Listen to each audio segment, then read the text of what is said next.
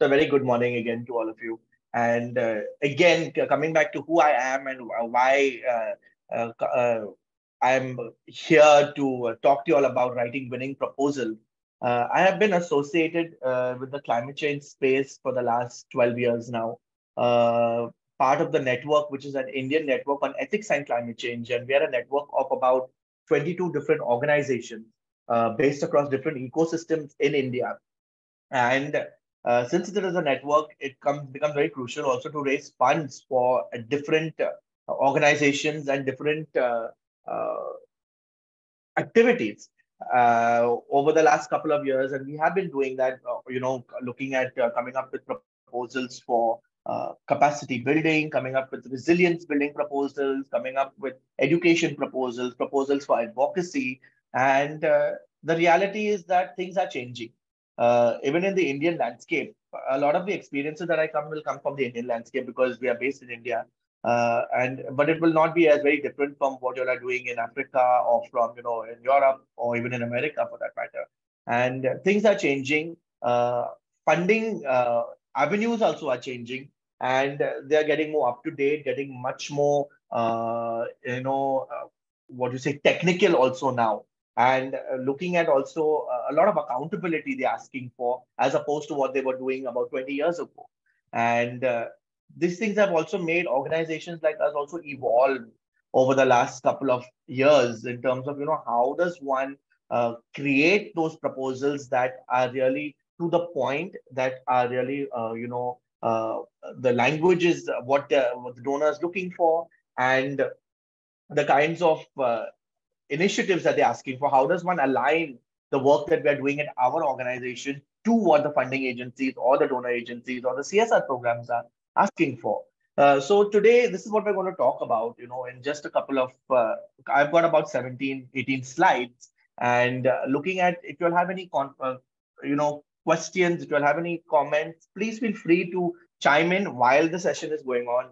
We'll keep it as uh, informal as possible. So to start with,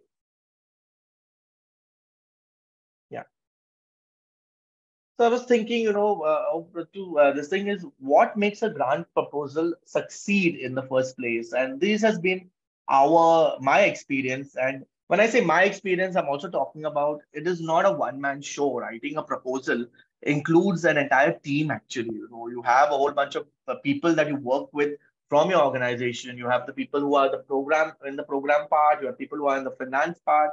You have people who are looking at campaigns. You have everybody, a whole bunch of people that come together to create a proposal first of all, and it starts with brainstorming, and it starts with conversations, and it starts with the realities, ground realities of where you are, and that is how you know what you need to do and what needs to be done.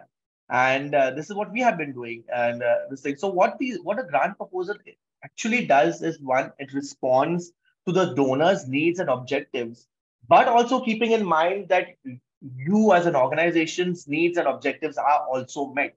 And this is where you come in together, bridging the gap for creating a proposal that fits both the people's needs or both the organization's needs. It presents convincing problem based on analysis. And why I say analysis is because you need to show numbers, you need to show the the reality of what problem you're presenting, and you need to show evidence for that. And we will get to how you do that. So that you also have to present those kinds of problems with an analysis that you think can be solved, and that leads to showing a viable solution to that problem. And there are steps to doing that, which we will get to in the in uh, in the next couple of slides. And lastly, after all that is done, after you have all your information, after you have aligned yourself with all those things, you make sure that your proposal is well written, and we will see how to do that as well. So what makes a great proposal?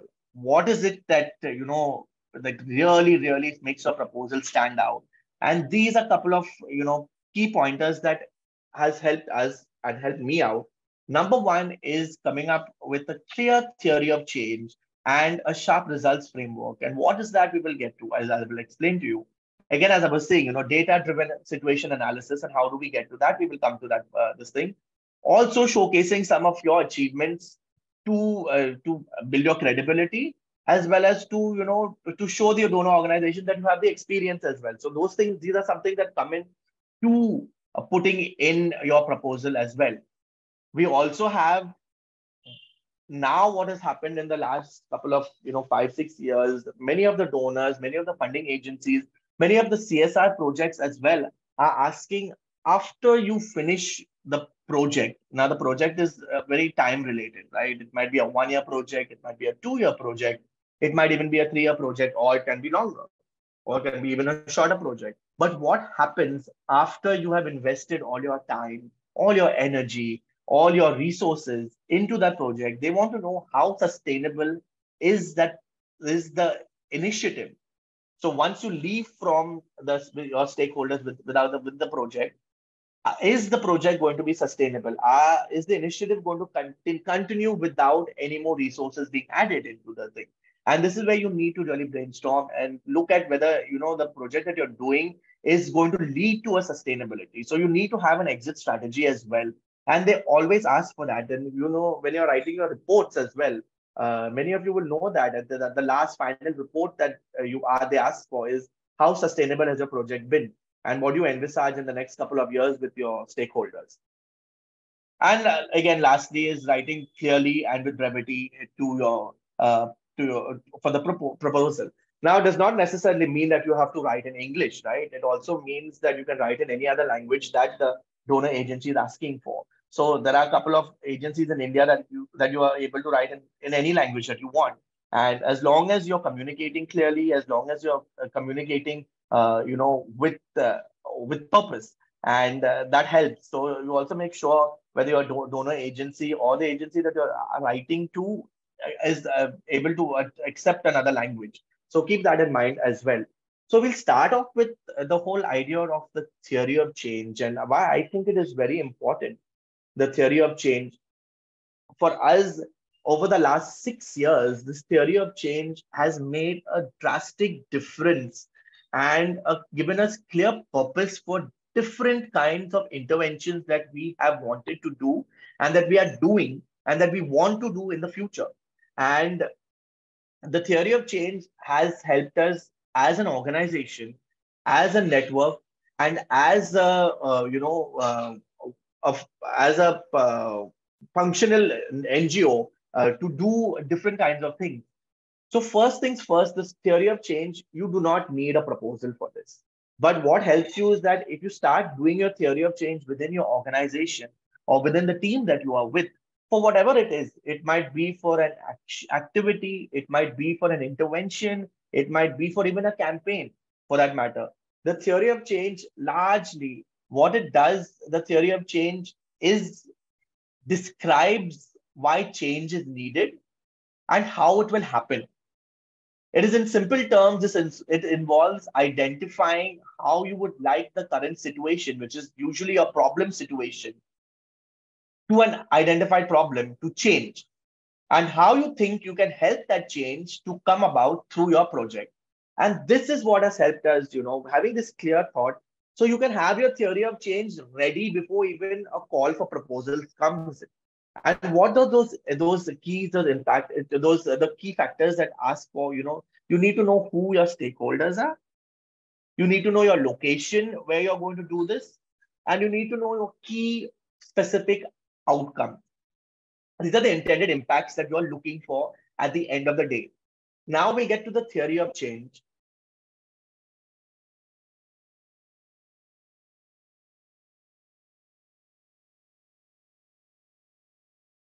I really, honestly speaking, this theory of change has changed the way we at the organization have worked, and at LAYA's end, and even at INECC's end as well, And the mapping of the theory of change has been a great exercise for the entire team, in fact. And this keeps us, rooted into what exactly that we're going to do.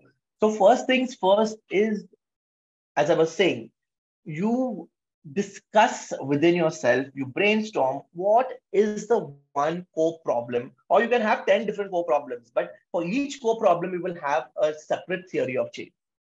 So what is one core problem that you or your organization wants to address and change? And how do you want to make it happen? So that is going to be your problem statement.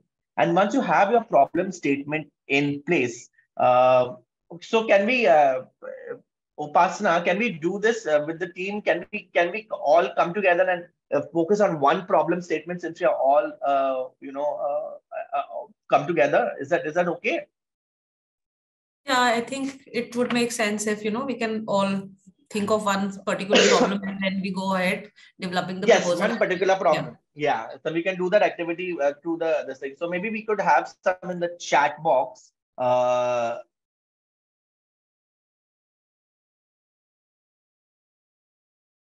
So a problem. So number one, we are looking at, since it is we are looking at uh, 50 by 40 as an organization. Maybe somebody from the team, maybe Upasna, maybe from 50 by 40, maybe a problem could come in from there that you're looking at addressing globally.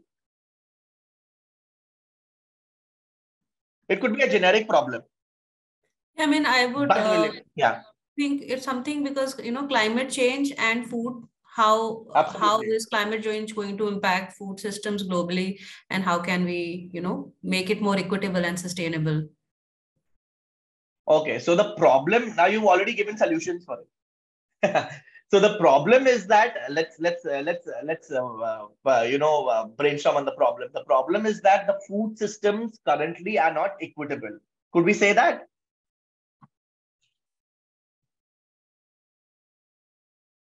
Could we say that the food systems are not equitable as one part of the problem?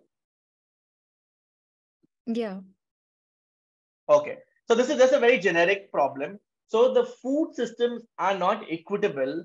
Let us look at also, you narrow it down a little bit in a location. So let us, yeah, it is a bit general, absolutely. So we go down, so the food systems are not equitable in, let us say, is it okay if we do India for now? Would that be fine?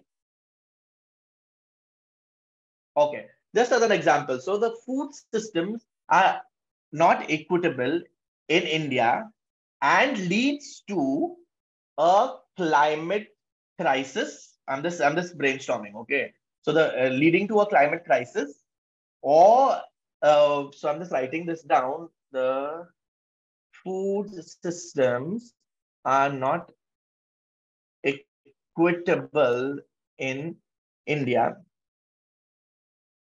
Yes, that will come. That will come in our inputs, and then that will come in the impact listenery.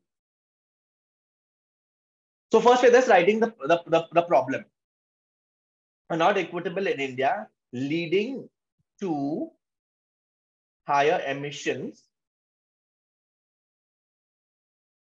It does not need to have that many number of words or characters. It is a problem that you want to address. So it can be as big as one paragraph, or it can be as specific as leading to higher carbon emissions that impact the NDCs. Okay, I'm just writing that. Okay, so impacts the NDCs, which is the nationally determined contribution.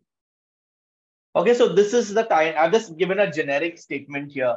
The food systems are not equitable in India, leading to higher emissions that impact the NDC. Now, you as an organization are saying this is the problem that is there in your location. Okay, so that is the core problem. If you look at the question over here, it says, what is the problem you are trying to address and the change you want to make happen? So what will be the change that you want to make happen? So the change that you want to make happen will be your long-term goal over here. If you see the green circle down here, and the impact and the change. So that change will come in down later on. So the change you want to make it happen is to make the food systems more equitable with lower emissions and a positive impact on the NDCs. The NDCs is the nationally determined contribution which each country has put in for the Paris Agreement, the commitment for the NDCs, and they are largely mitigative in that sense. So this is what we have seen also, that they are still impacting the NDCs in the commitments that have been put in. So that is the thing. Okay, so now we have our core problem. This is what we have done brainstorm. I can't hear you all on the mic, but this usually takes about a couple of hours to come up to the core problem when you're discussing with one another. Somebody will talk about from the campaign's perspective. Somebody will talk about from the program's perspective, what is the problem? Somebody will talk about from the gender perspective, what is the problem?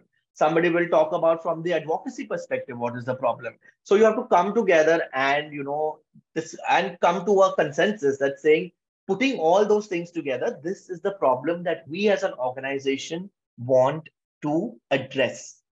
So now we as an organization have said that the food systems are not equitable in India, and they lead to higher emissions and that impact the NDCs.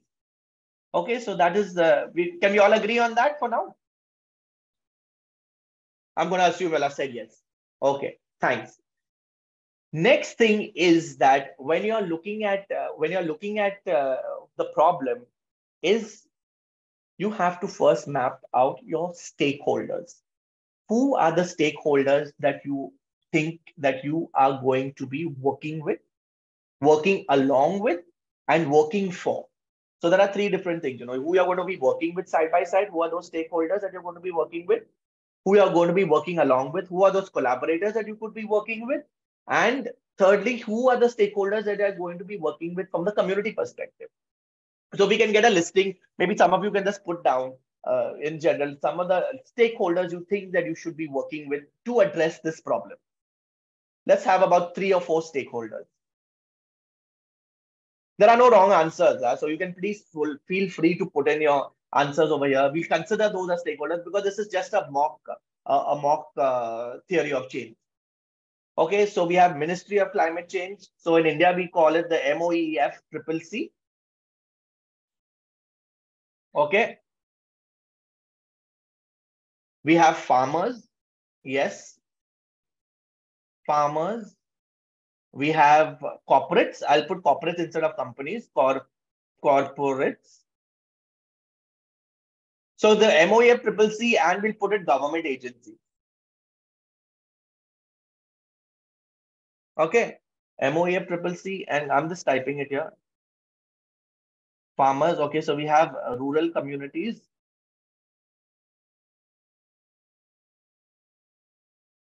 Super, fantastic. Research organizations. Okay, so I think you all are getting the gist of it, right? So you all know who are those stakeholders that that you think that you should be working with to address this problem. Let us stop at this right now. So we have about 1, 2 FPOs, absolutely. So they will come under farmers.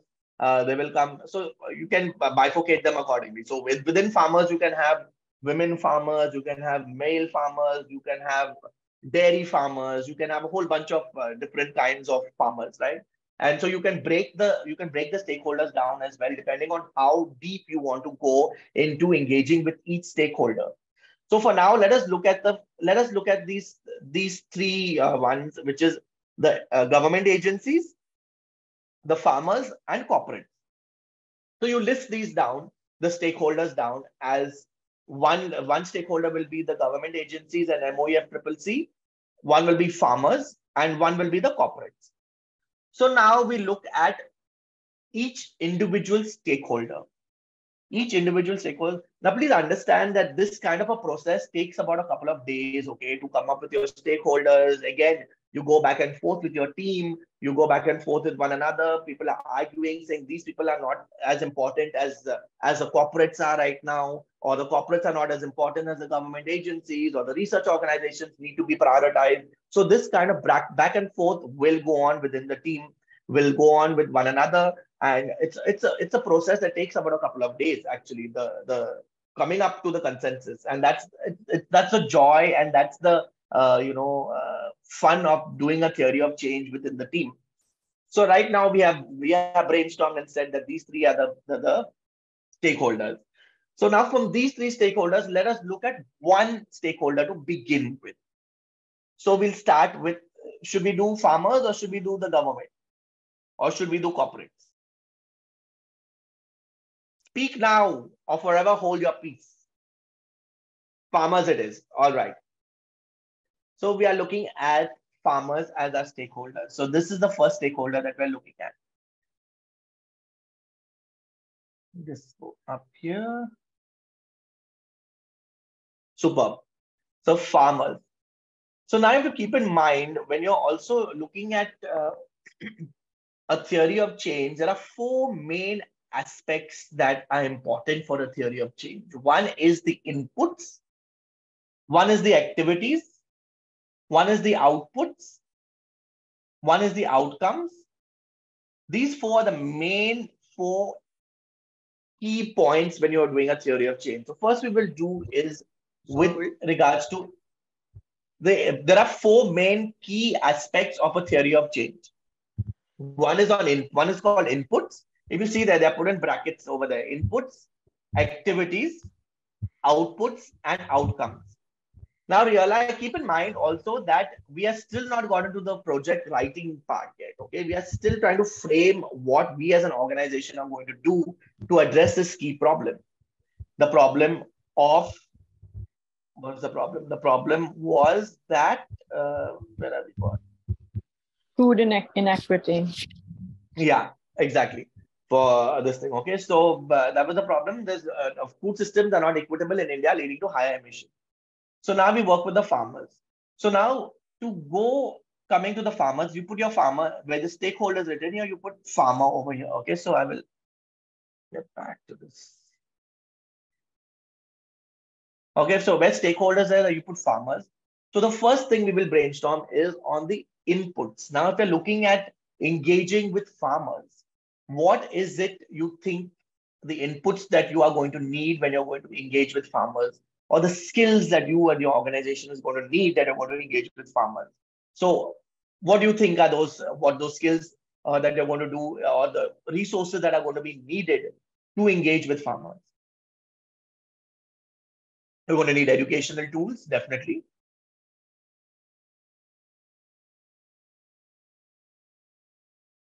You're going to need translation.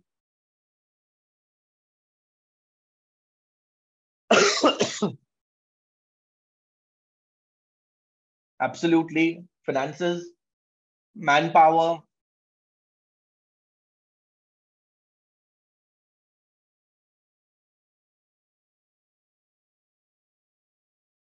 Market development. All right, so we can stick to these. Four right now. Risk management we won't come to right now. Dixoni will come to risk management later. But let's look at market development. You're going to need money. You're going to need educational tools, and you're going to need translation. Okay, so say these are the four inputs that we're going to be needing to engage with farmers, right? So we'll list those down. We're going to need educational tools. We're going to need translation materials. You're going to need finances, and you're going to need manpower. Because you realize that your manpower in the team right now is not as much as it is as you are going to need to engage with those farmers, right? So that is going to be your inputs. Now you come down to bring that change, for them to make it more equitable. And with the inputs that you think you're going to need to put in those activities now to create those educational tools, to make those translations, to raise that money, and to have that team, that manpower. What do you think are those activities that you as an organization are going to need to do?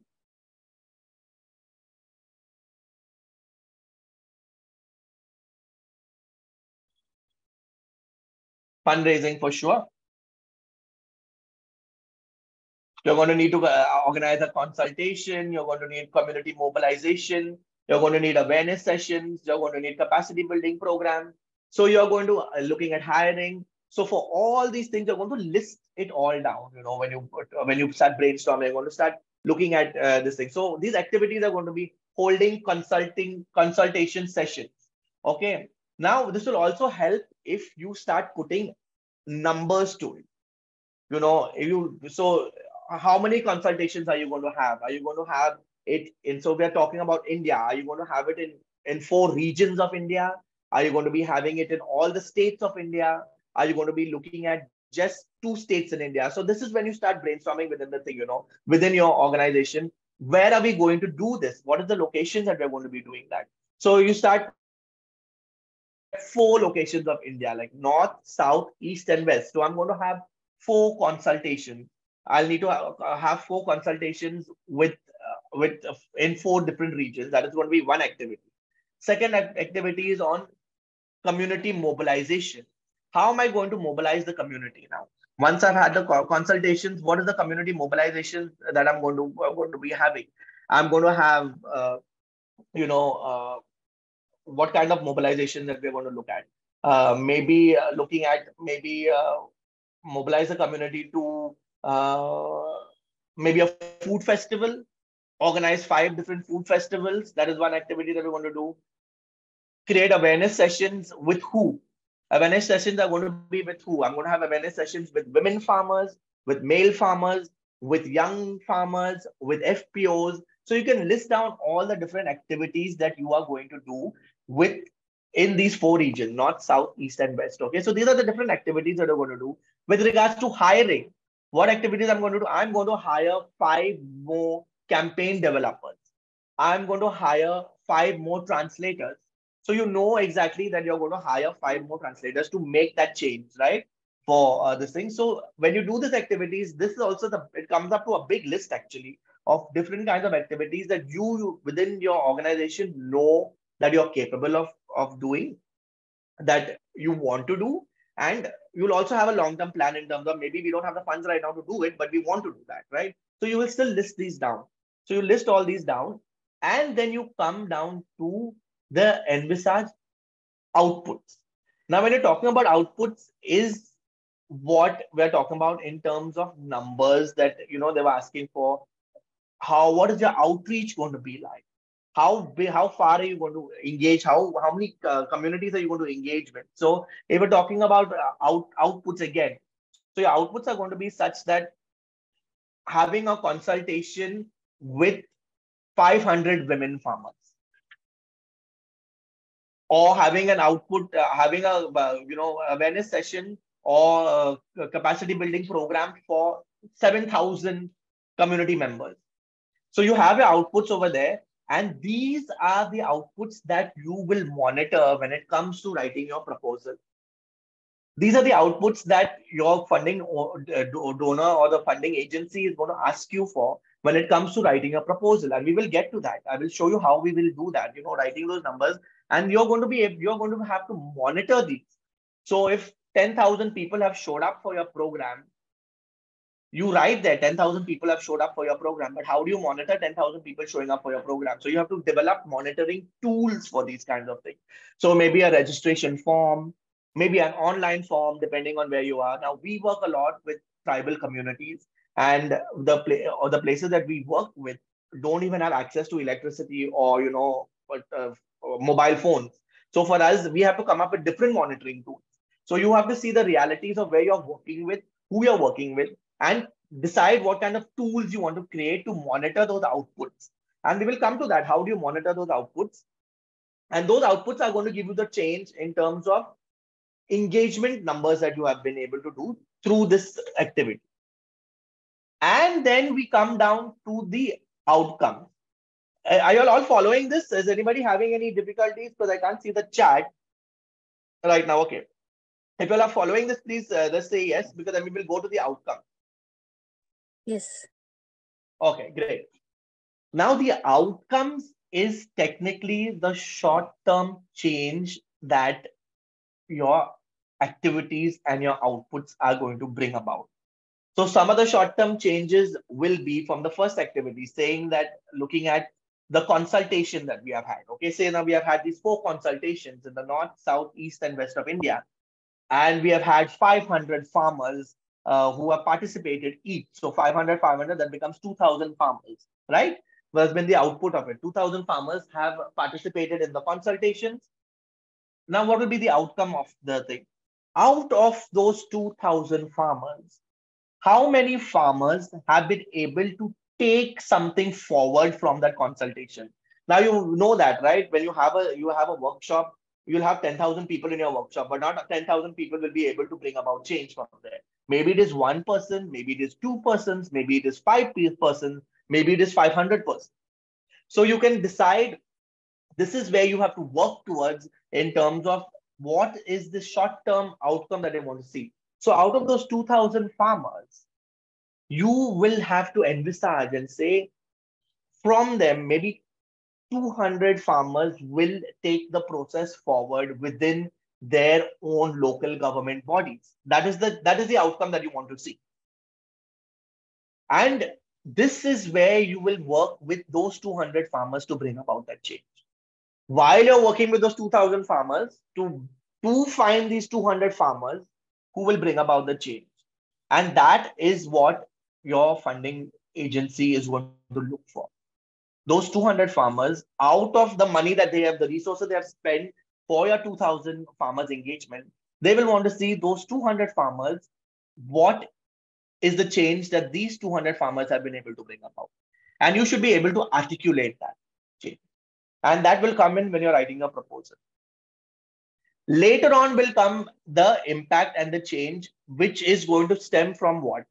The impact and the change is going to stem from the problem statement that we had, where we said that, where is it gone? The food systems are not equitable in India, leading to higher emissions that impact the NDC. So your long-term impact and your change is going to be 200 farmers have been able to change their food system and make it more equitable and reduce their emissions. Now that is going to be your goal from the problem statement. So to reach to 200 farmers, you're going to have to work with 2,000 farmers. Are you getting that? And that makes your goal much, much more workable and tangible. And this change is going to happen. This change can also happen after the project gets over, So that is why they look for when you're reporting, they look for the outcomes more than they look for the impact and change that you have been able to bring about within the time frame of the project. So your impact and change is going to be much, much longer, maybe 3 or 4 or 5 years. But your outcomes and your outputs, these are the two things that will be able to show immediately through the program, because your outcomes you can also monitor them within 6 months to 8 months of a given intervention, and you build tools for those. And we can discuss what kinds of tools we can build for monitoring those outcomes and those outputs as well. So do you all have any questions regarding the theory of change? One thing I just want to make clear that there are different kinds of theory of changes. I mean, you can do it up and down, you can do it laterally, you can do it vertically, you can do it horizontally, you can do it sleeping, you can do it standing, you can do it in different ways. But you can see and you can do it in a way that is comfortable for all of you. Now, this one goes from the problem on top to the solution down. You can also twist it and put the problem down and turn it up from looking at the inputs, activities, outputs, and outcomes from the bottom up, and then the impact. So you can do it in whole different ways. There are different templates also online that you could find for the theory of change, and I think it would be very good exercise for all you organizations to do the theory of change. Have any of you all done a theory of change from here, from who are in the participants today? Oluwatosin, would you like to go? Yeah, okay, fine. Thank you so much, Myron, for the presentation.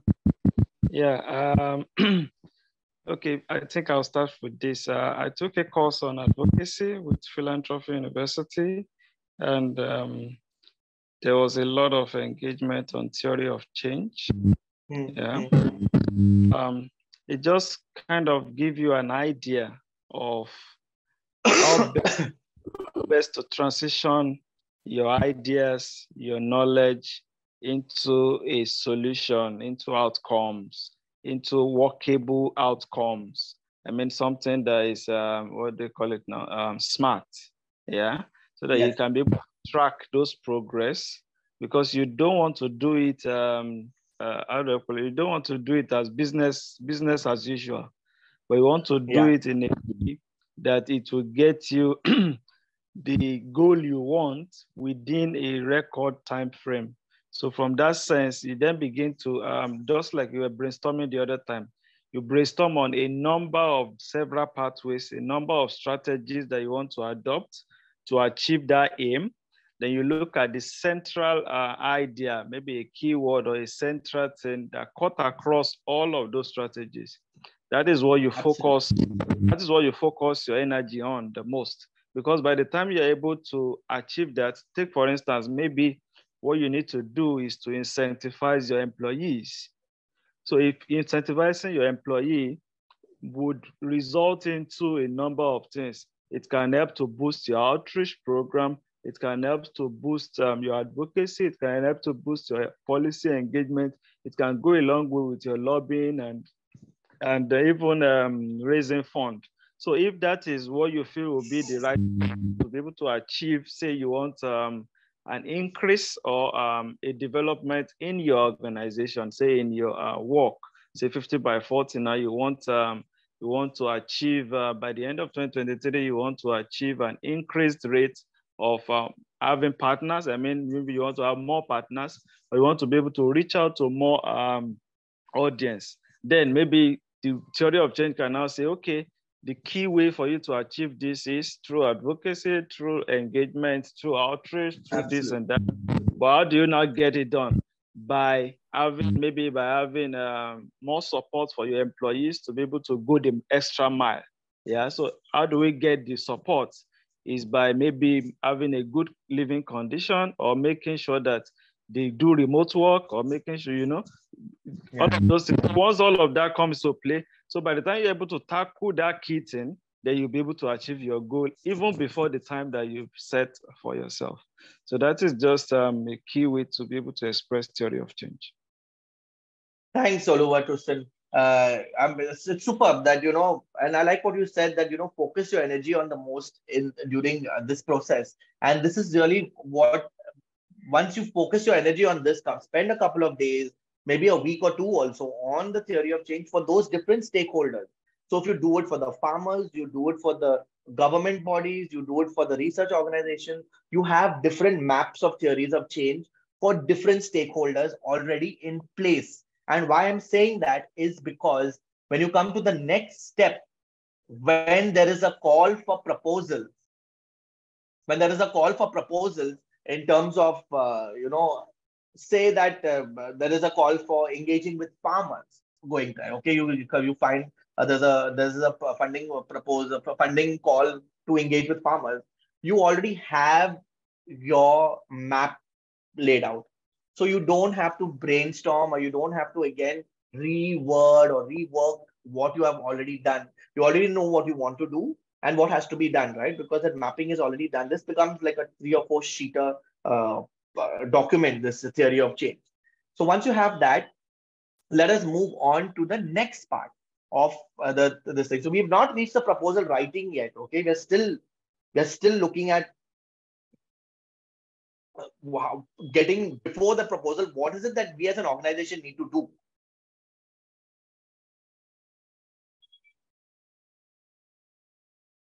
So as I was saying earlier, why it is so important to look at data-driven tools to support the decision that you're making and to support the problems that you need to address for this thing. Again, this mapping really, really helps in terms of, what do you think is possible that you as an organization could do, where your strengths lie, where the organization's weaknesses lie, where the opportunities are given the current realities, and what are the threats that are already there. So if you have this mapped out, you already know. So now if you know that the government restriction, let's go to the threats, okay, saying that government restriction and lack of political will is this current situation right now.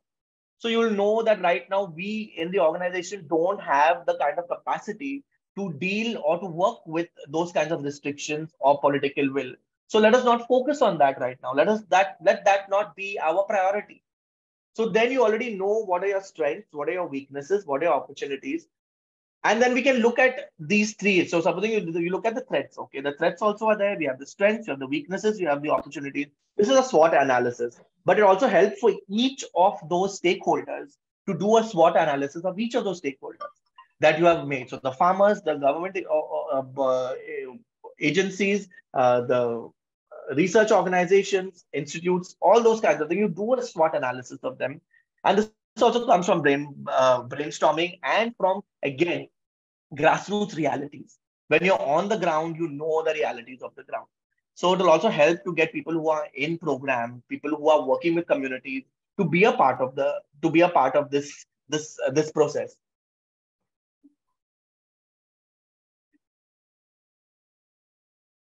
Once you have had all those things mapped, you've done the theory of change and you've done the SWOT analysis. In fact, when you're doing the theory of change, the SWOT analysis will already happen. You will understand what are the activities that are there, what can you do, what are the activities that you cannot do, why you cannot do that. The analysis will already start happening within the theory of change framework and the discourse planning of when that is happening.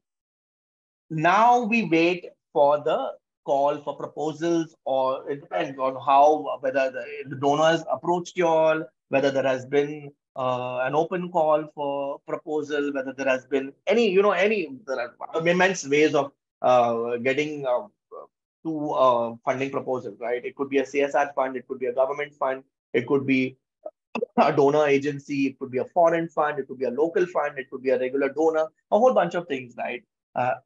Now, when to first things first is you see whether you fit in the criteria of what the donor is asking for. So the criteria might be a whole bunch of things. Again, supposing the criteria says we are looking for engagement in Bangladesh.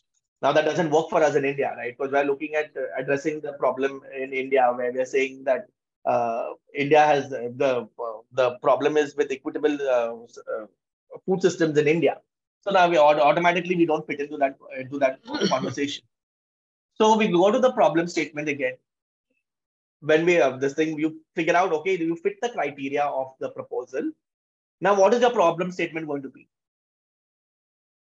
Your problem statement is already the problem statement is already this thing that we have already mentioned in the theory of change, right?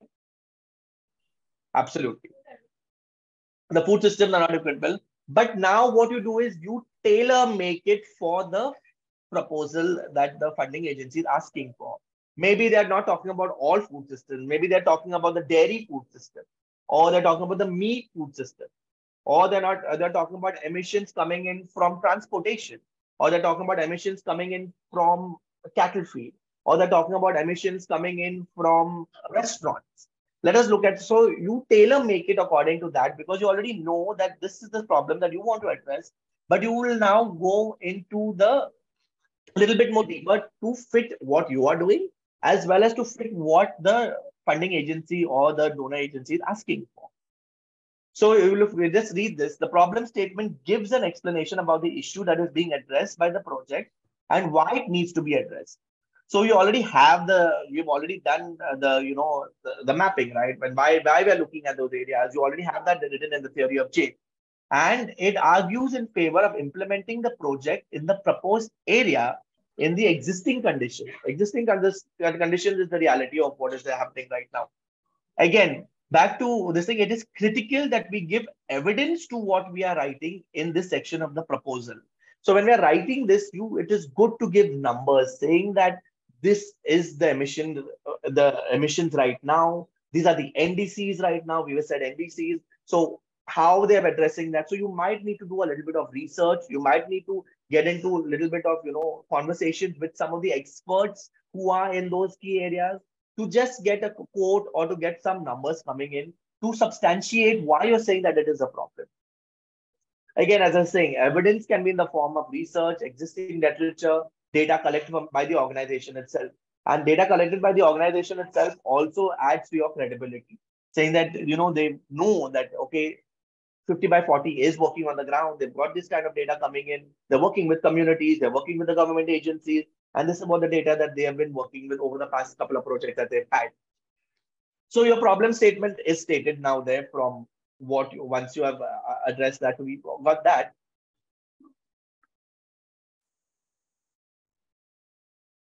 Now we go to the goal. So the goal of the entire thing was that we want to make it more equitable and we want to make the food system or reduce the carbon emissions, right? Leading to lower carbon emissions that have a positive impact on the NDC. So you, again, the goal is something that is outside the purview of your project. Because as I was saying, like, you know, one project might not be able to address the entire goal. It might lead towards the change in the goal. But it is a long-term objective of the project. It is a long-term. So this could be maybe the same goal can be for 3 or 4 projects that you're applying for. So one could be with farmers, one could be with government institutes, depending on what kind of project proposals that you're writing, right? So the goal is, it's general, no doubt, but it is also showing the change that you as an organization want to bring. So again, when you're writing a proposal, and I'm sure you all will know that each proposal has got just one goal that they ask for. And you can't have 3 or 4 goals for a proposal. And that I've never seen any proposal that asks for 3 or 4 goals at the same time. So that's why I written it there. There is only one project goal. If anybody else has had a proposal where they've written 2 goals, please share with me because I've never come across that. And the goal could be the title of your project. And then you have your problem statement that comes in first. So the goal could be addressing the making it more equitable with lower emissions and a positive impact on the NDC. But then you have your problem statement that comes in. And that is usually what they ask for.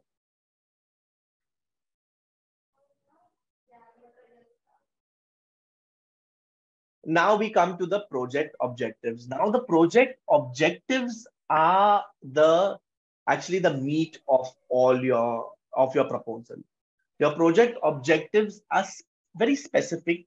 They're very they give you the compass towards reaching your goals.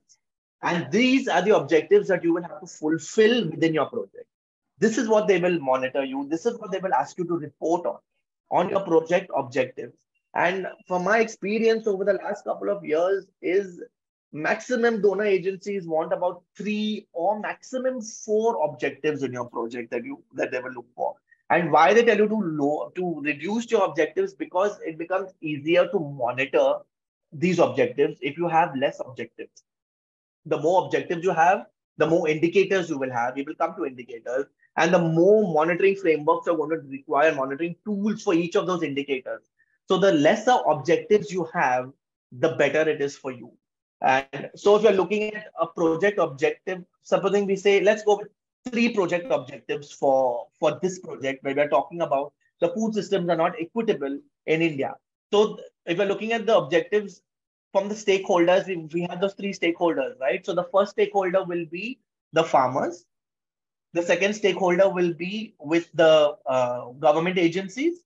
And the third stakeholder will be with the research institutes. Let's look at these 3. Maybe these are the 3 objectives you're going with. We decide we want to go with these 3 objectives.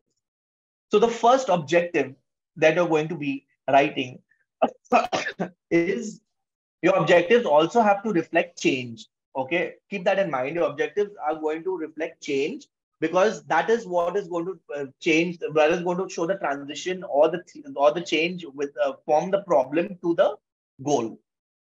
So your first thing is going to be, if we're talking about farmers, let's look at the farmers. So make it as specific as possible, make it time friendly. So in 2 years, 200 farmers are going to change the way they farm. Now that is something that is specific. 200 farmers in India are going to change the way they farm. Let's put a geography to it also. So that could be your project objective.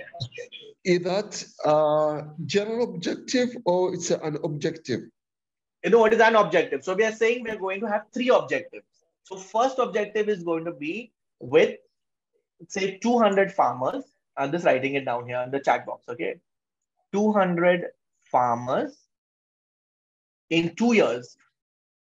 I'm just writing, I will see it, okay? In 2 years, 200 farmers in 2 years change the way they farm. Okay, so change the way they farm. That is this thing, change the way they farm, because they want to see the change in the food systems, right? Change the way they farm, leading to lower emissions. Leading to lower emissions. Okay, now let's say this is the objective that we're looking at: 200 farmers in 2 years, changing the way they farm, leading to lower emissions, right?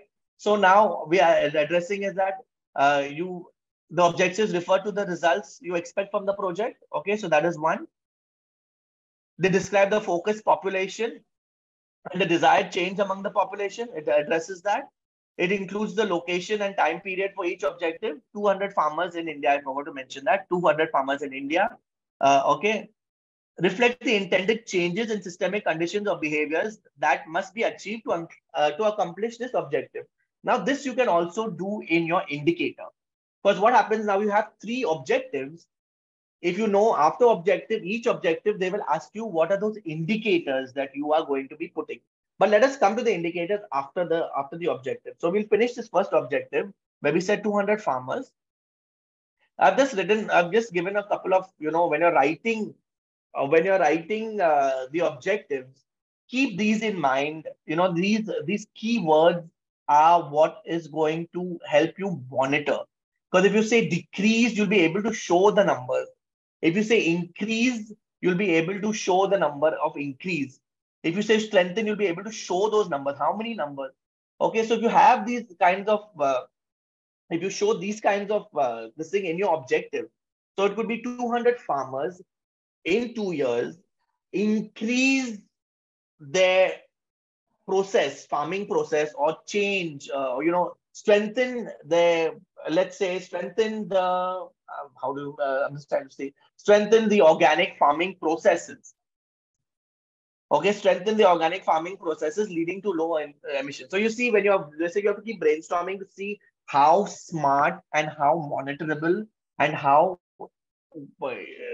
numbers crunchable is your objective, because they will ask you to report according to your objectives, and then you'll be able to show. So when you have these 200 farmers, you will have to monitor these 200 farmers to show that they have been able to increase the way they farm for organic farming and leading to lower emissions. So now leading to lower emissions means you'll also have to monitor how emissions are being lowered.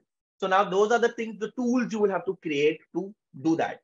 Also keep in mind is when you're creating objectives, don't look at, activities. These training, provisions, producing, establishing, creating, these all are activities that will come under your activities. So training programs, providing for resources, producing low carbon agriculture, these are all activities that will come in. So keep in mind that when you're framing your objective, stay away from activities, but show a number or a numerical change in in the number, increase or decrease, and this is what they will look for. Now, once we have written that 200 farmers in 2 years change the way they farm, leading to lower emissions, they will ask you what are those indicators that you are going to show that you have been able to bring about this change. Now, these indicators can be 3, 4, 5. You can have about, I would say stick to about 4 indicators. So to show 4 indicators for this, you'll have to put below your objectives. And now if you have a format of a project proposal format, you will see indicators in there. And those indicators are what you will have to monitor. When I say monitor is you will have to look at, each of those things and to see how change has been brought in. So when you're talking about indicator, it is something to measure the result. So to reach these 200 farmers, what did we say we are going to engage with? 2,000 farmers, right? To begin with. So one indicator will be will be 20%, no, 10%. 10% of 2,000 farmers now work closely with 50 by 40. You think this is something that could be monitored?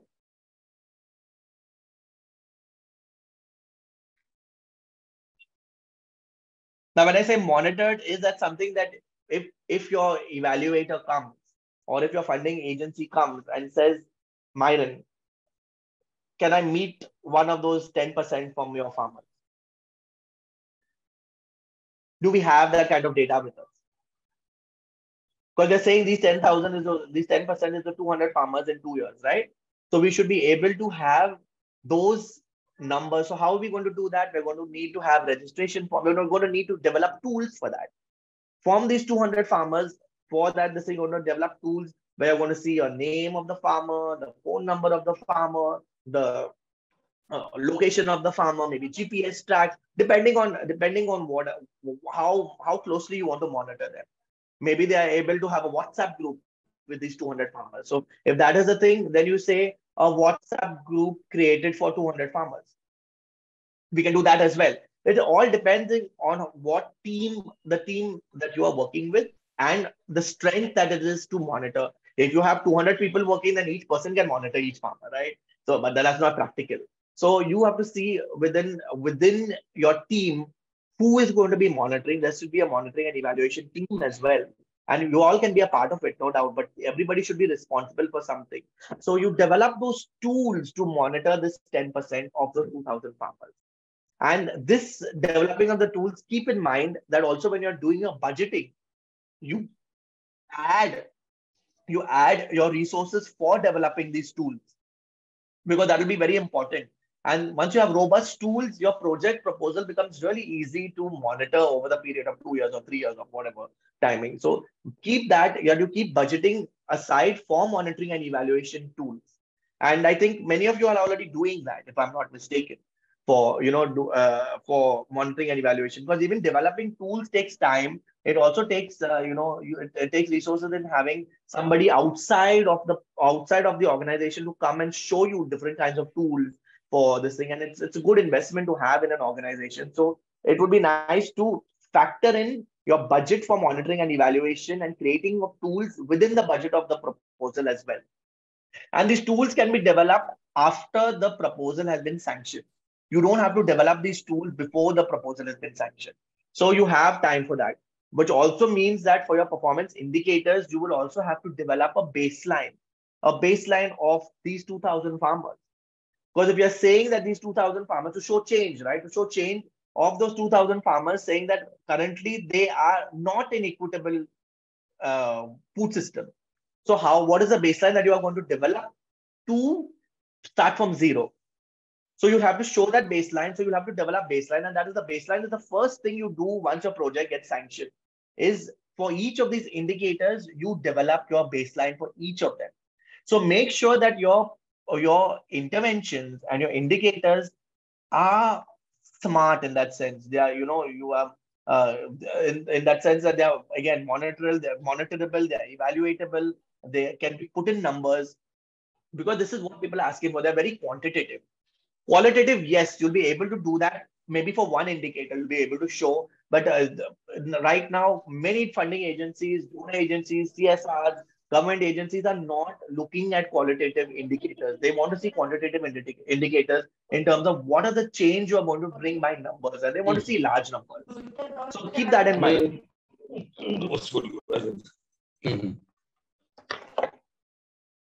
Do you all have any questions regarding the indicators and regarding the objectives?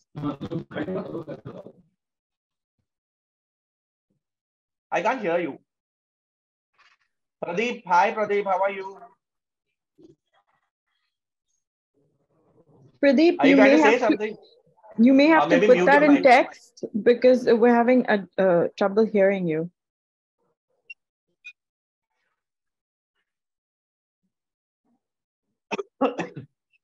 let him put out in text. We'll address it. This thing.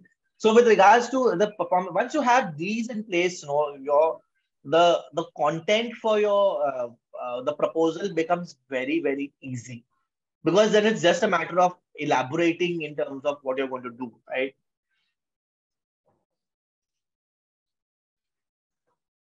And this again, so after you have got your indicators, you will see from the indicators and from your theory of change, excuse me,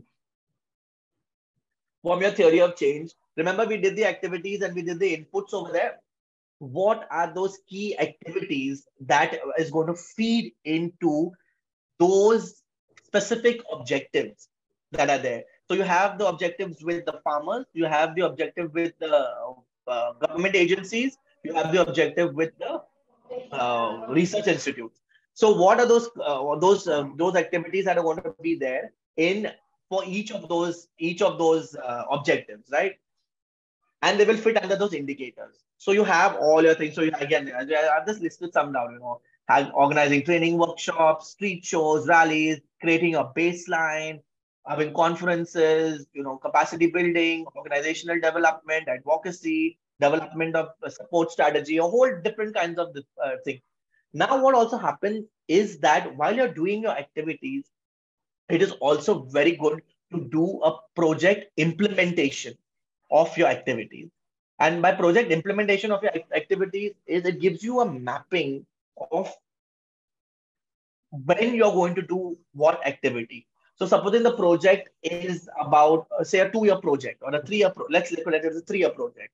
Now, if it's a 3-year project, you can split it up into four quarters a year, and you have 4, 3, 12. You'll have 12 quarters, right? So in your first quarter, what is it that you're going to do? So the first quarter is you're going to look at creating a baseline for this thing. So creating a baseline. Please elaborate on what is required for creating a baseline. Yes, Virginia. When you're creating a baseline, again, going back to your indicator, that is going to be the can I just read this? I suppose it would be more beneficial to have generic baseline during project scouting to form a basis for the rationale behind the proposal, while the baseline can be further expressed in specifics after sanction of the proposal. Absolutely. Absolutely. There is no point in spending too much time on your baseline before the project has been sanctioned, because you need to also budget for it, right? You need to go down to the ground. You need to have focus group discussion. You need to meet with different communities. You need to even look at a statistician, maybe. You need to hire a couple of people, depending on how robust, how your project is. So great. So for creating a baseline, exactly, and Oluwatosen has said that look at the baseline after this thing. It's create a generic baseline in the beginning. The baseline would be like, we will monitor. So even when you're creating a baseline, you don't need to look at 200 farmers.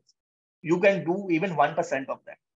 And you can say, it's like, we're just working with 10 farmers to create a baseline, or 20 farmers to create a baseline. So that will give you a rough idea of the community that you're working with.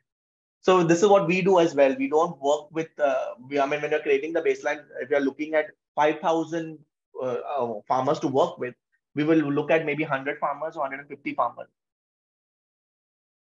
Yes, focus group discussions can be a basis for baseline, absolutely, because in fact, that is one of the, especially when you're working with communities, Virginia, it is one of the best tools to look at, or a best thing to work with having focus group discussions and bringing those numbers from there. So you can develop a baseline from your focus group discussion, absolutely. But keep that in mind when you're doing all these things, even to generate a baseline, put it as an activity, because then you can budget it. You budget it for you keep money aside from the project to do your baseline. Because once your baseline is there, because every time you report, you have to show from the baseline what has been the change. So your baseline says that 2,000 farmers have need to be focused on because they're not equitable. So from there, the first year reporting, you will say 500 farmers. Then you will add to 1,000 farmers. So you have a baseline from this thing, and they will this thing, because then they will ask you from that baseline, how much have you deviated, or were you able to reach those 2,000 farmers, those 200 farmers. If you've not been able to, that's when you report why you have not been able to. So your baseline is going to be very, very important for this thing, and even articulating that in the proposal.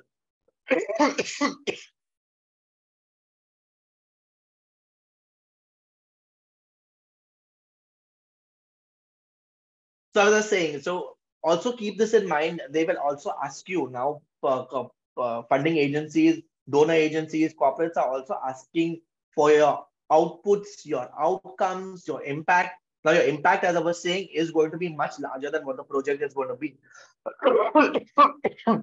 Excuse me. Let me just take this drop. So you already have your outputs. Your outputs are what is going to come out from the input. So if you're going to have workshops, 2,000 work, you're going to have 300 workshops.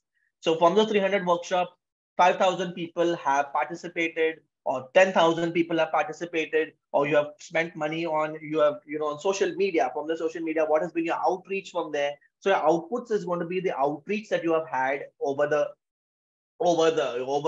project activity, right? So these are numbers, again, quantitative numbers that will be coming in terms of the number of workshops that you have had, the number of training programs, the number of travels that have happened, why they have happened, all those kinds of things. The outcomes is from those workshops, who has been able to show some results. So this is, again, as I was saying, you will monitor this, you will create tools for this. And we have a whole different bunch of tools for thing. One of the tools that I do for education is, create a post and a pre-test and a post-test. So supposing I'm having a workshop with you online, I will have a form, a pre-filled form, a form that is filled before the program, asking key questions. So I'm doing a program on climate change and climate science. Let's say I'm doing a program on climate science. So I will ask the person, on a scale of 1 to 10, how much do you know about science right now? So it'll be, okay, I know 5. On a scale of 1 to 10, I know 5. Or, before the program, before you this thing, what has been your knowledge base for this thing? I've read only 3 or 4 books, or watched 2 or 3 films, or something like that. And the outcomes, what you have to do is, you don't send the monitoring tool immediately. You have to wait for some time. You have to give time for the participant to reflect. You have to give time for the participant to be able to internalize and make that change. So what I do is, for an educational program, after 6 months, I will send a form out asking, hey, hi, how are you? Do you remember me? You participated in this program of ours. And with you, and see, what have you been up to after that? Has your knowledge changed after the program? What is the change that you have been able to bring? What is the change that you have been able to bring within your community? All depending on what exactly you want to see the change that you want. And that is what, when you get those forms out, is what you will report on. Those are what you will report on, saying that from those 500 people, 200 people responded, and they said they were able to bring about change. Now, don't feel sad if people say, oh, I was not able to do anything. I was not able to do anything. So if you were not able to do anything, why were you not able to do anything? Then you'll get to understand the reality of it. Maybe, okay, there was a death in the family, or I was not interested. This is not my kind of thing. So you'll be able to also understand the reality of it. So if there is something negative coming in, please report on the negatives also. So this will also help the funding agency to see what kind of trajectory they want to take. Sunday James is saying, please, if it is possible for you, in a slide of every. Yeah, definitely. We'll send a slide to all of you. The slides will be sent. If you all need any more help in developing monitoring tools, if you all need any help in developing the theory of change for your organization, also, please feel free to get in touch with me. I'll be very happy to help you out. But keep in mind the outputs, outcomes, and impact your project reporting. And your project reporting is what is going to help with getting better. These people are reporting, the reports are really, really to the point. The reports are really, really, quantitative. let us work with these organizations much more. So let us look at, creating, while you're also creating a good project proposal, you also need to keep in mind how your proposal is going to feed into a great project reporting for you. And many of the organizations ask for a 6-monthly activity report and an annual project narrative report. So the narrative report will feed from all these outputs and the outcomes that are there. Impact.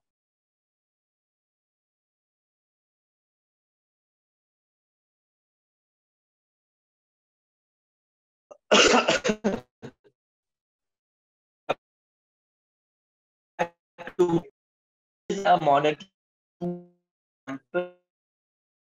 The monitoring tool is not an example of an output. Tool will help you get to an output. So a monitoring tool is completely different. See, Upasna, also yours, approaching restaurants to go vegan, that is an activity that you have put there. The change that the impact that will be is that vegan restaurants now, or restaurants now, the impact is going to be restaurants now serve vegan food 1 day a week. That is your impact. But to farmers, how you're going to approach that to those, this thing is going to be your activity. So if we wanted to show a positive outcome of that to farmers would be that your proposed project is to improve potato famine for enterprise development, to improve potato famine for potato farming for yes. So you can make it much more targeted, Virginia, with regards to for enterprise development. So when you say enterprise development, who are those entrepreneurs, or who are the farmers? Are your women? So how many women? With 200 women, with 300 women, is there a location that you have in mind? Yes, so you can put the location down. Women in this location have improved potato farming. And so you're saying enterprise development, what you can do is also you could show an improve in maybe the livelihoods or an improve in income. So an improve in income would mean that the enterprise has been developed. So an improved income in potato farming for so and so amount of women in so and so region. Maybe that could be something like that. So it's a targeted thing. So your improve in income is, say, maybe a 10% improvement in income, a 20% improvement in income. And that's where you draw your baseline there.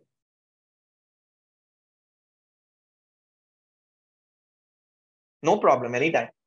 And in fact, this is what we have been doing, because we have been working with women farmers in a tribal area in Andhra Pradesh, and looking at again, improved livelihoods and improved income. And one of the baselines for us has been looking at a change in income. So maybe if they were the current, the baseline for us was on average they were making about 8,000 rupees a month.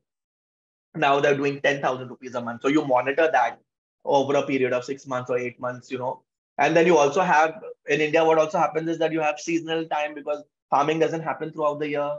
So all those things you have to keep in mind when you're doing that. So don't overestimate and don't over project also. So keep your numbers as practical as possible also as well. So that's why coming down to this monitoring and evaluation of the thing, it is so important to the monitoring and evaluation, because number one, what it does is that it helps you and your team keep in check of the activities and helps review the progress made at every step. So you know whether, if you have put in your activities and in your implementation sheet that you're going to have 3,000 workshops, but after 6 months you have only done 3 workshops. So then you'll have to take a course correction, right, to see that. So always have a monitoring and evaluation, number one, within your team also. This is also, and it's good to elaborate this in your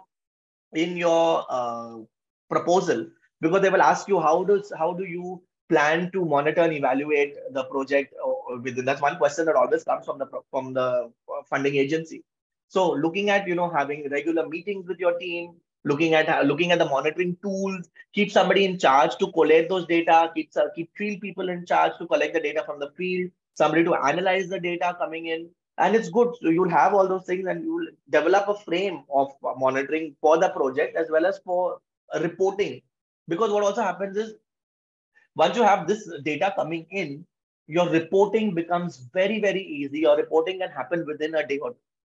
You don't have to sit hours and this thing looking for data, looking for this thing, because everything is there within your monitoring framework. And this thing, so you can just take out the data from there and then elaborate on that. And this has helped me. I started writing reports now within like in a day's time. Once the data comes in from the field, once the data comes in from those who are responsible, I just give them a timeline saying that, can you please send me this data by so and so time so that I can. How do you factor all these into an application form that simply asks for project description, project goals, and measure your progress? So you put that in measuring your progress, right? Daniel, you can put this in measure your progress. So how you're going to measure your progress? You just put in bullet points.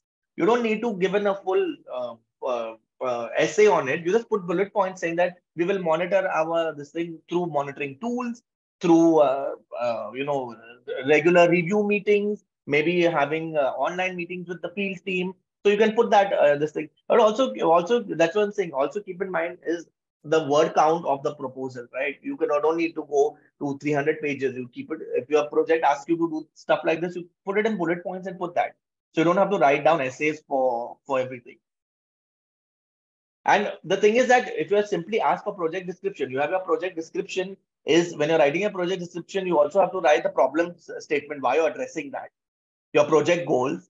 Your goals will ask you for the objectives. So how you're going to reach your goals, it is good to articulate that. Please articulate that. Even in your project goals, you just have to write one statement, one sentence. You don't need to write a whole, again, as a paragraph. Write a project goal, and within those goals, how you're going to achieve those indicators. Look at those indicators, 3 or 4 lines. That's it. You don't have to do that. You can do all this within 2 sheets of paper. Now, I mean, it depends also on the funding agency. Usually they tell you don't go more than 20 pages, don't go more than 10 pages. We had one where it said don't go more than 2 pages. Yes, we will come to this thing. We will come to this very, very relevant question, Dixoni thing. It is write it in the present tense. Write it in the present tense. Also write it in the third person, or write it saying that INECC is going to be doing that. Don't say we, or they will be doing this, or we will be doing that. So the INECC team is going to be doing this, or the INECC facilitator will be doing this, or the INECC will approach the government agencies. So don't stay away from pronouns when you're saying that. Don't say we will be doing that, or they will be doing this. So when you're saying that, be very particular. Say I'm saying INECC because INECC is the organization I represent, right? So INECC will engage with these organizations, or the INECC will talk to 10,000 farmers. So you keep that in mind, that you always write in the present tense, and stay away from pronouns.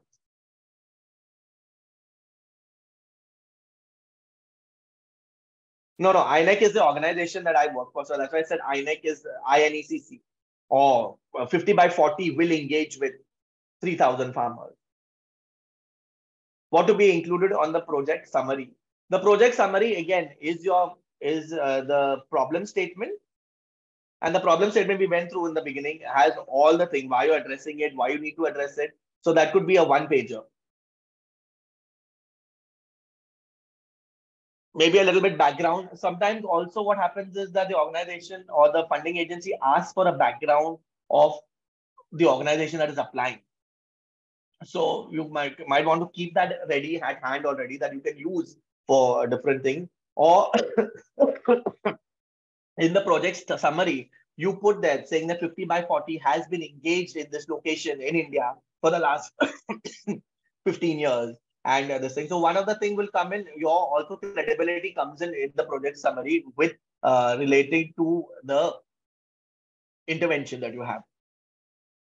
So in the project, when you're included in the project summaries, you have the problem statement, the intended impact, and the way you want to achieve it in a very, very short form, and the experience that your organization has. Coming down to the budget, this is the second last slide to this thing. Keep in mind also when you're doing your activities, whatever activities that you have, because the budget is also going to go with your proposal, right? So keep in mind that all those activities that you have, your implementation sheet, that your budget aligns with all those activities that you have put there for the thing. So sometimes they might ask you for the 3-year budget.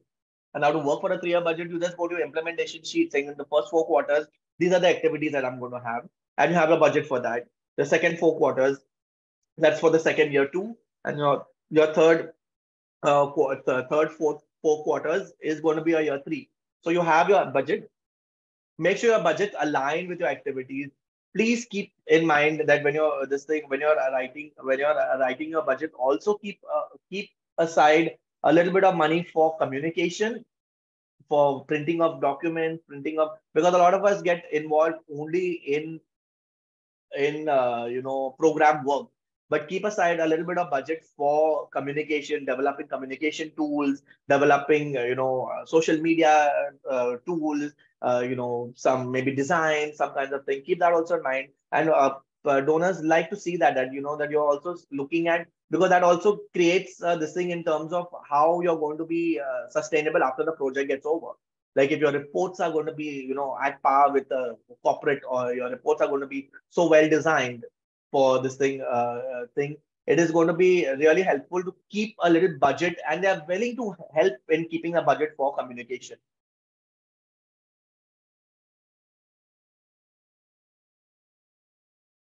Any other questions regarding the budget? Please feel free to let me know. And then we finally come down to, when you're before sending out the proposal, make sure that you have the title page, should have the project title, the name of the donor agency, your logo, the contact information of the person who will be contacted for if they have to get this, because you might be 10 people working on the proposal, right? But it will be one person's name that goes there.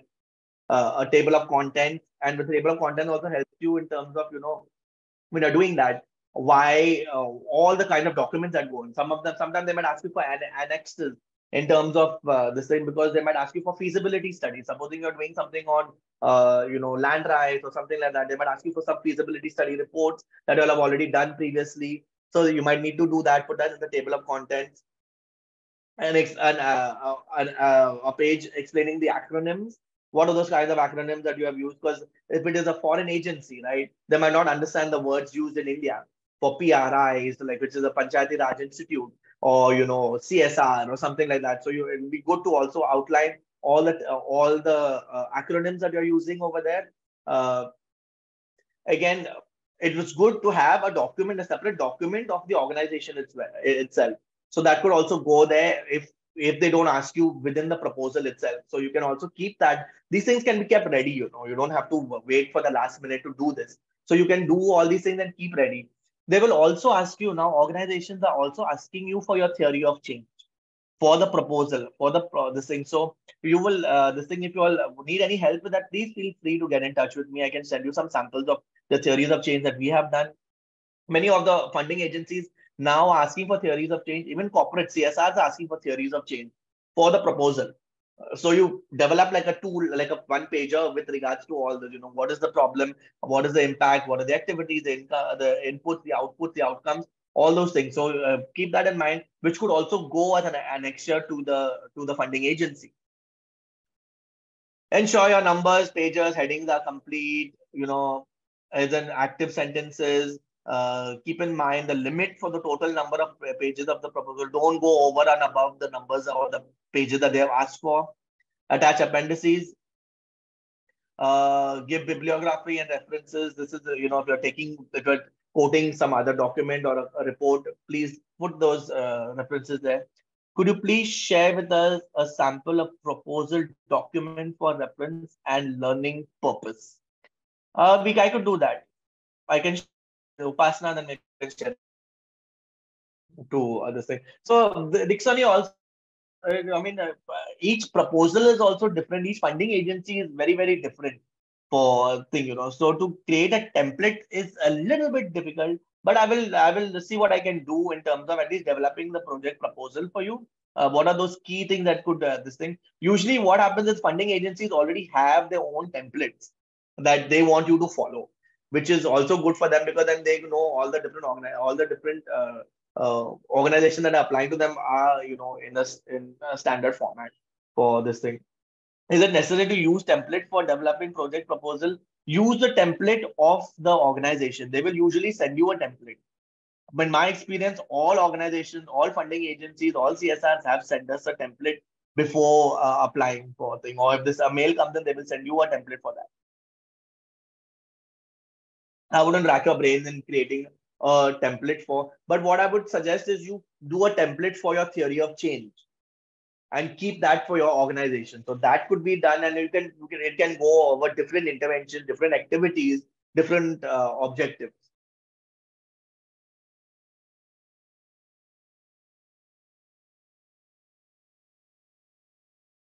So this is the last slide of the of my presentation. I think we can. It was really enriching to have all of you here and follow all the things. If you all have any feedback, anything that I could have done better, or anything that you want me to elaborate on, please feel free. I try to make this as informal as possible. Yeah, I was just saying that, it was really great that you covered so many aspects, because many a times people miss on the theory of change and they straight away start talking about proposal writing, what a proposal is, what are the components of a proposal. But without understanding the logic of theory of change, it's very difficult. So I think you did a fantastic job. Myron, just wanted to know, what is the ideal length of a proposal? Like, sometimes it also depends. Length also sometimes what happens is that the donor agency will tell you don't keep it. 20. Sometimes it's 20 pages. Sometimes it is 10 pages. It also depends on that. If it is not clear, it's always good to ask the donor agency how long should the proposal be. It all depends. It also depends in terms of how big the donor agency is. So if they've got people to read, if they've got a big team, they've got all those things. So it all depends. And if it's not clear, always ask, reply to them and say, how long should the proposal be if it is not clear? Instead of sending them something that is so long or sending them something that is too short, then them coming back with those questions, Another thing I wanted to know was regarding, okay, please go on. No, because like the Germans usually have about a 20 pager for their thing. By the German funding agencies that we have been working with at 20 pages. We've been working with an Indian organization that is a funding, they're like not more than 5 pages. So it all depends. And then you tailor make it. So then you see how much of a story you want to write. You were saying something. Yeah, I was just, at times what happens is with smaller organizations, they don't have the bandwidth to, hire probably they don't have the skill set or maybe even the money to hire a professional proposal writer. So what would you suggest to them? How should they go about? That is what I'm saying. Suggesting is that doing the theory of change. If you have your theory of change that is there, and you don't need to wait for a proposal or a call to come in. You can already start doing that. Brainstorming within your team. If it is 2 or 3 of you all, keep the theory of change ready at hand. Do the mapping.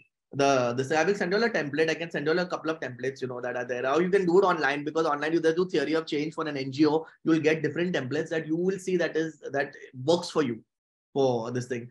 So if you have that theory of change that is there, you know exactly. So you can do it for different interventions and keep it. And this is what we have done for all our units at this thing. For education, we have a theory of change. For advocacy, we have a theory of change. For climate resilience, we have a theory of change with women farmers, men farmers. So we have all those theories of change ready. And then it doesn't take much time then afterwards to feed into writing the proposal. 2 or 3 people can do that. So that's why the theory of change has helped us immensely. Okay, thank you very much for your presentation. I just want to ask a question because I recently joined an organization where I have to prepare a proposal, write grant writing, and so many develop projects and so many other things that I do.